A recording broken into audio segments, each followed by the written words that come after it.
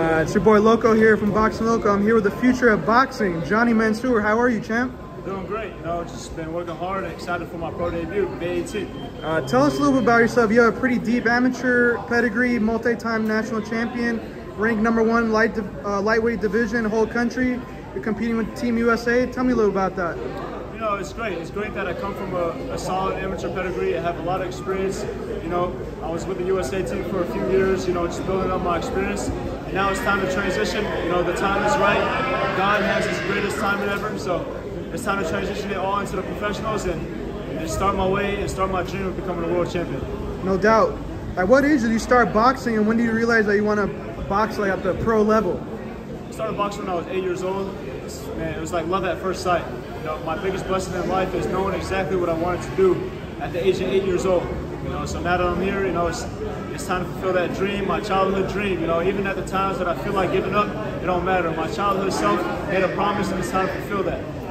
So you'll be making your pro debut May 18th on Navarrete versus Berinchyk fight on ESPN in your hometown of San Diego. I know that you proudly represent San Diego. How special is it to make your pro debut right here in Dago in your backyard? You know, I appreciate Top Rank, you know, presenting me this opportunity to be able to perform in my hometown. You know, I know thousands of my family, friends, and fans, and all my supporters are going to be there. So, you know, it's great. I'm excited to be able to showcase my skills on a great platform like ESPN. Give us a rundown of a life of a boxer. What does your daily routine consist of?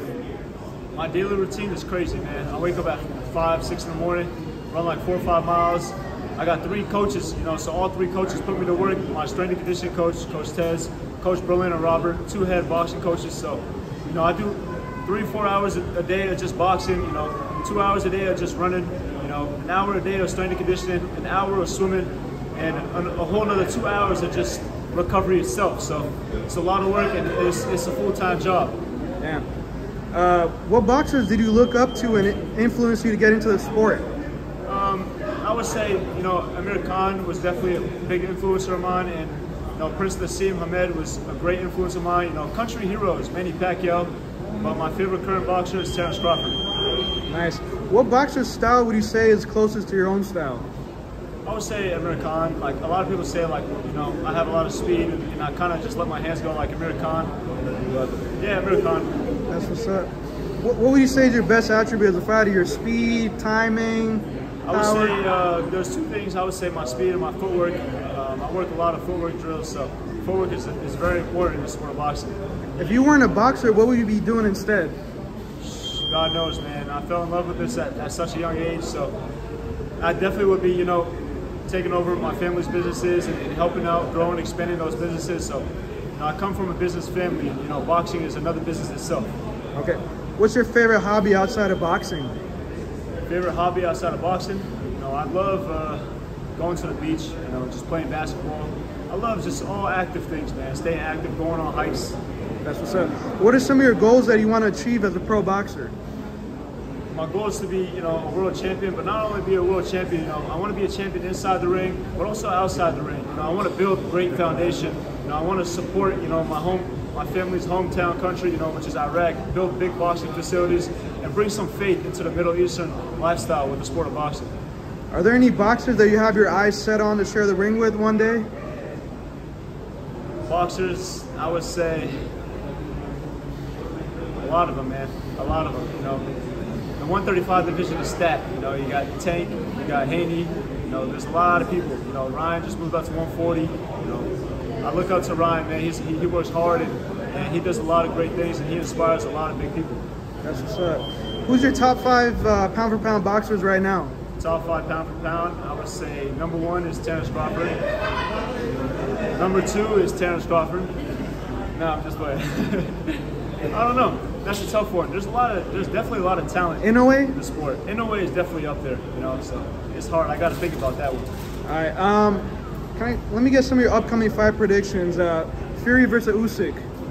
Fury versus Usyk. I'm gonna say Usyk, man. Usyk, you know, he's like a big Lomachenko, so I got a lot of faith in Usyk. Okay. What about Bivol versus Beterbiev? Bivol's strong, man, but Beterbiev, he's an animal, man. He's a robot. He just comes forward and just knocks people out. So I'm gonna give it to Beterbiev. Okay. And Jake Paul versus Mike Tyson? Oh, don't even ask me about that one. Don't even ask me about that one. All right, what about some potential fights? Canelo versus David Benavidez? Team Canelo all day, man. What about Canelo versus Terrence Crawford? Don't ask me that. Don't ask me that. Tank versus Shakur Stevenson? Tank versus Shakur, I'll give it to Shakur. Shakur he's different, man. Ryan Garcia versus Pitbull Cruz? Ryan, all day. Do you have any advice for any young fighters who want to become a pro boxer one day? Absolutely, man. Anything is possible. You set your mind to it, you work hard, whether you have the support or you don't, man. At the end of the day, everybody's going to ask you why you do things, why you wake up early, why you train so much. Well, once you start winning, everybody's going to ask you how. What message do you have to your fans? You got a lot of support here in San Diego. What do you want to tell them? Yeah, it's a blessing, man. Look how many people are here.